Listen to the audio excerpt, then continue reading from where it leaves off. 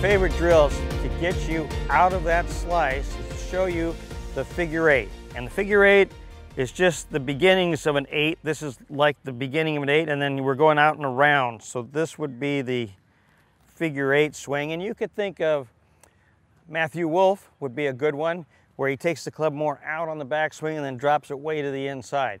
So you're probably doing the opposite. You're taking it way to the inside and going way outside. So you're on the lesson tee, and we want to get this over with. So we go the opposite. And that's when this figure eight really comes in.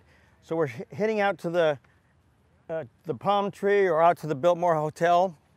And I'm going to give you this feeling that the club is going out on this line on the backswing and then coming down on this line. I might close you up a little bit to start with. That helps.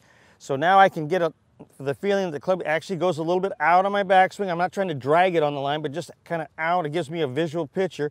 And then when I go up here, I turn the corner and make the eight and come down this way.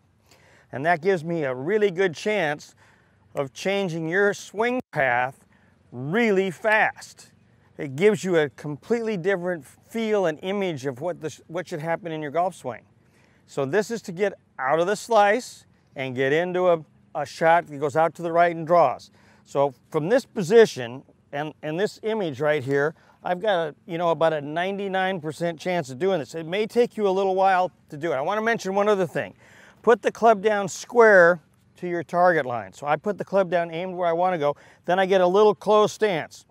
Take the club out, drop it in the slot on the downswing. This is the classic slot swing.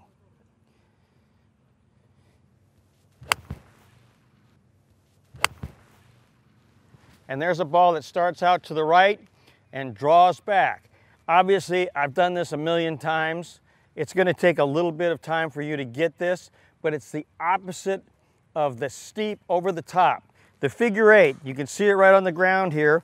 I draw it for a lot of beginning students, intermediate students, people that are stuck in a over the top, over the plane golf swing.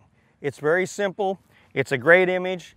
I think this will help you. I'm sure it'll help you get a little bit more like Matthew Wolf, drop that club to the inside and hammer it.